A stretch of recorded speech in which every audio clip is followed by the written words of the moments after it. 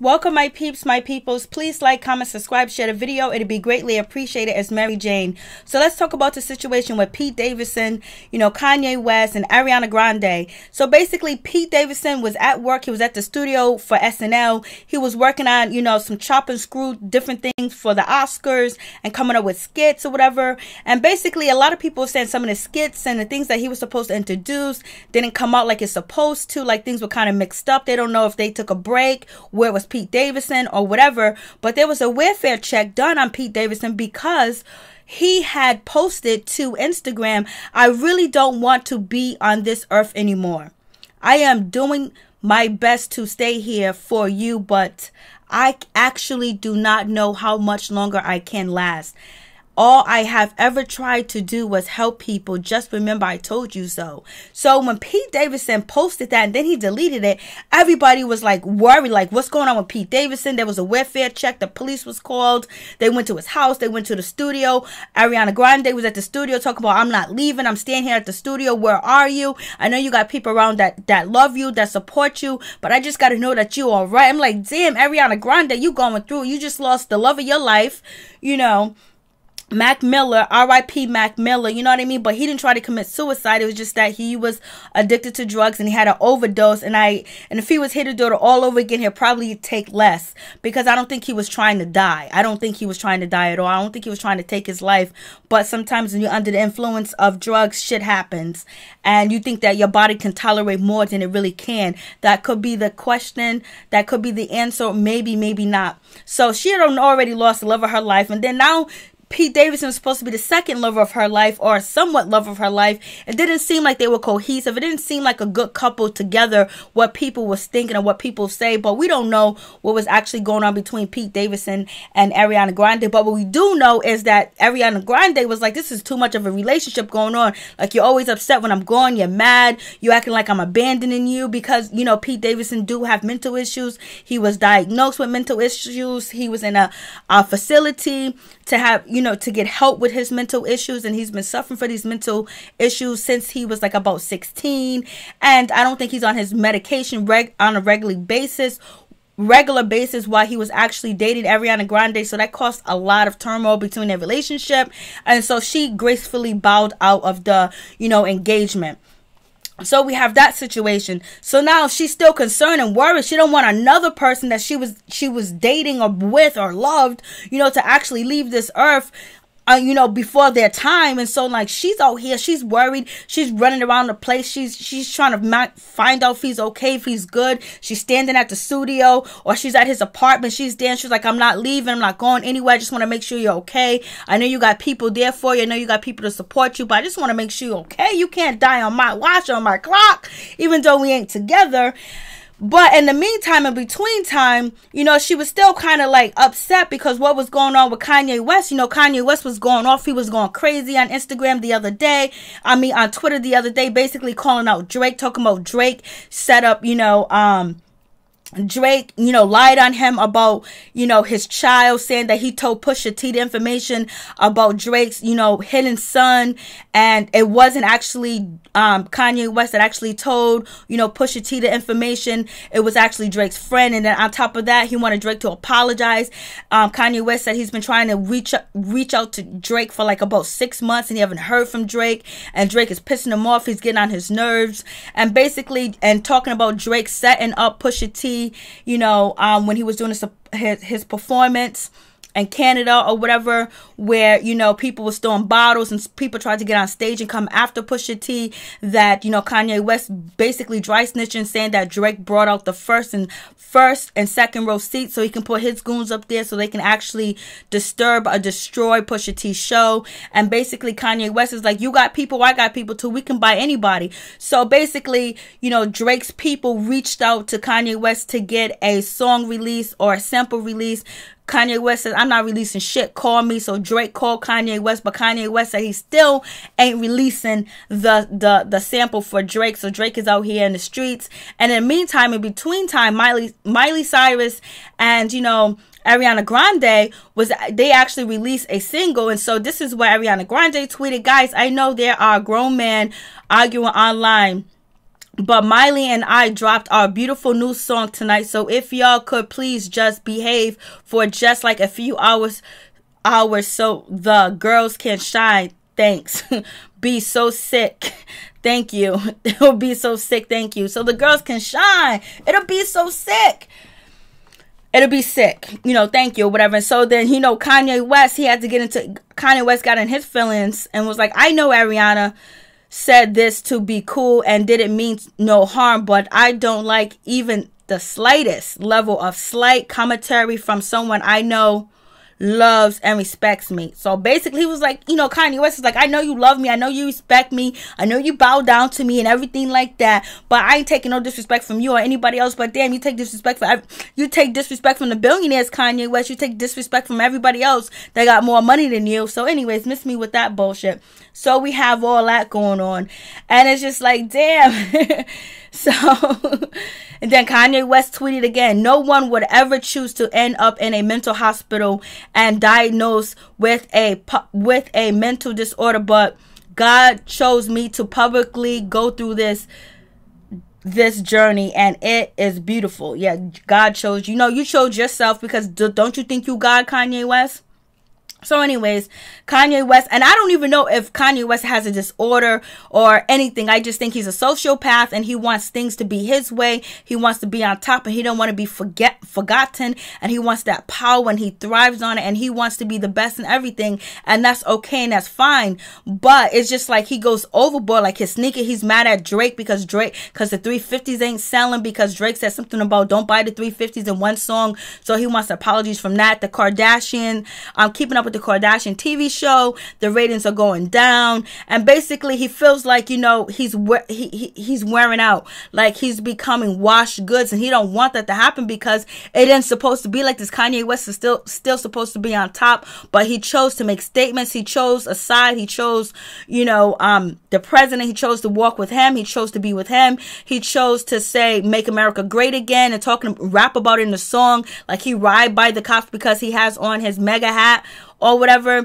So now, like, everything that he did is reaping. He's reaping what he sowed. And then getting on TMZ, whether he's saying 400 years of slavery was a choice, or if another 400 years come, slavery is a choice or whatever, it would be a choice. So all the type of words that he said and all the coonery and the buffoonery he did, the tap dance, butt licking kiss, is actually destroying and tarnishing his brand. And that's why when Jay-Z dropped his song with Meek Mills, he was hoping, and when Jay-Z, you know, basically cleared up the verse, he wasn't talking about, you know, Kanye West and his verse. He was talking about Michael Jackson and Prince, and that situation. Kanye West quickly took to Twitter and was like, yo, you know, Jay-Z, can we please do another, you know, the Throne album or whatever? So he wants to get back to his old roots. He done been back to Chicago and try to pretend like he wants to help the people in Chicago. He want to help the rappers. He wants to feed the homeless in Chicago. He wants to move to Chicago. He used Chance the Rapper to actually try to get his feet into Chicago with the peoples, and basically trying to get back to where he used to be. Like, you need to start with the Donda House. You need to start with your mother's foundation. How you and Kim Kardashian tarnished your mother's foundation with that bullshit you did, you know, last summer. So miss me with that. So that's a situation that's going on. And, you know, so Ariana Grande, she took to Twitter. She apologized for being insensitive. And basically she wants to support, you know, Mr. Davidson and support Mr. Kanye West on Instagram too as well, and Twitter. And she said that she's really sorry. She didn't want to take anything away from mental health. She didn't mean to disrespect, you know, Mr. Davidson or Mr. Kanye West, because mental illness is a very alarming and a very important subject to talk about. And so she feels bad about that. And plus, Kanye West called her out, and he has millions and millions of followers. So basically, she wanted to clear the air with that. And she said basically what she did, you know, it was a dumb joke. You know, she deleted, you know, the post. She deleted the Twitter, you know, post or whatever. And she apologized for her dumb joke or whatever. And basically, she was just trying to get in where she's fitting, because she didn't know exactly how serious it was. Because we know Kanye West rants all the time, and he tells us millions and millions of lies about his mental illness that we don't even know if it's true true or not, we just think that, you know, he just lost. You know, he's not a soul man no more. Since when your soul is gone, you don't know who the fuck you are anymore. His soul is gone. His soul has been brought, sold, damaged, and everything. It's been humiliated. It's been stomped on. It's been burnt. It's been smoked. It's been choked. It's been poked, and it has disappeared. And he's trying to find it. Anywhere he can go and any way he can get sympathy or suck up people's energy. That's what Kanye West wants with this situation. So we just have that, like, you know, so Pete Davidson is out here. He's struggling, you know, with his borderline personality disorder, and, you know, him basically saying about the, you know, wanting to commit suicide, but not saying suicide in them words that he don't want to live here anymore, and he just wanted to be here to help the people. It just really scared a lot of people, where people took to, you know, Twitter to actually talk about the situation. And so, you know, you got Kanye West. He's praising, you know, Mr. Davidson, and basically saying that, you know what, you touch me, and thank you for talking about him, and thank you for being very open about your mental health and your mental illness. And he goes, I can't explain to you enough how difficult and scary it is to be. Honestly, this stuff ain't nothing to play with, you know. So basically, Kanye West actually gives, you know, Pete Davidson some props, but I think he's giving Pete Davidson some props because he really want to throw shade at Ariana Grande because of what she did about his arguing, because Kanye West believed that the whole world's supposed to stop because he's twittering, and he's on the computer talking about Drake, and Drake owes him this. We know you're obsessed with Drake. We know you want to be Drake, but Drake done surpassed you, and his short time, he surpassed you. And, you know, Travis Scott's supposed to surpass, you know, Kanye West too as well. So moving on from that, we have rapper, you know, Nicki Minaj. She took to Twitter too, and she told, you know, that she was worried about Pete Davidson, and she loves him. He's a good man, and God got his back.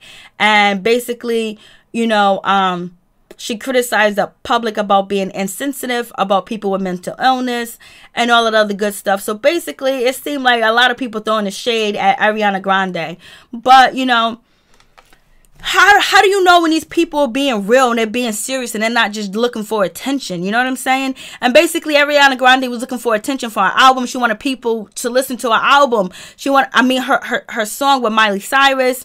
And you got Kanye West wilding. You got Pete Davidson over here wilding. It's just a whole lot of shenanigans going on. And then she ended up saying the wrong thing. And people took to Twitter to, you know, get on her, basically. It's just like, damn, but how much are we going to deal with Kanye West ranting? And how much more can we deal with, you know, Pete Davidson on the verge of committing suicide, or sending these crazy messages out there for help when he needs to get help? There's people around us, the people surrounding him. I can't help him. You can't help him that's watching this. He got to help himself, and the people around him have to force him to help himself. Or, you know what, you can't work for SNL. You can't do these comedy gigs. You can't write. You need to go get help before you can come and work. You need to absolutely be better. We need to know that you take your medication, like, or something, because they're playing with the public. Like, this is okay. You know what I mean? Like, it's okay to get on Twitter and say, I'm about to take my life and the whole world stops, or try to get in the midst of it, when this man should be taking care of himself, when he has a following, he has people following him, he has a platform, so he needs to take responsibility for himself, and, you know, the people that are watching him and following him, and also the people that are employing Pete Davidson need to make sure that he actually get the right amount of help that he needs. And maybe he needs to be signed a companion, a mental health companion, and maybe he needs to go to mental health classes, or, you know, therapy sessions daily for like 30 minutes, and he has to check in and sign and do his therapy and then bring it to his employees and show them what's going on. And Kanye West needs to delete his Instagram and his Twitter.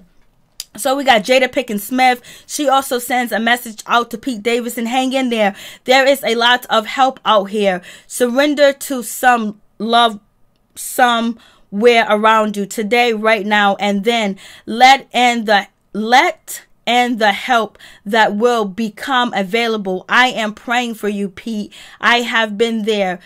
It gets better. So basically, she's saying it gets better. Pete Davidson, hang in there. There is a lot of help out here. Surrender to some love somewhere around you today, right now, and then let and the help that will become available. I am praying for you, Pete. I have been there. It gets better. And so she's coming from a place where she had to get the help. And now when Jada Pinkett Smith talks about suicide, when she talks about not wanting to be here, she has got the help that she needed before. She didn't send people on an up and down, you know, like worrying and all crazy and just like, oh my God, what's going on? This is going to be another tragedy. She actually got the help that she needed, and she had the right people around her. So maybe, you know, Pete Davidson needs to sign over his rights to somebody to make sure that he gets the treatment, he gets the help, that he's you know, taking his medication, because this is going to be a tragedy and we're all watching it too as well. And with Kanye West, he just needs for his sneakers to sell and the Yeezys to sell and his albums to do 1 million and to do 1 million copies in a week, and he'll be all right. Peace. I'm out. One love. Tell me what you think about the situation. This is crazy out here in these streets.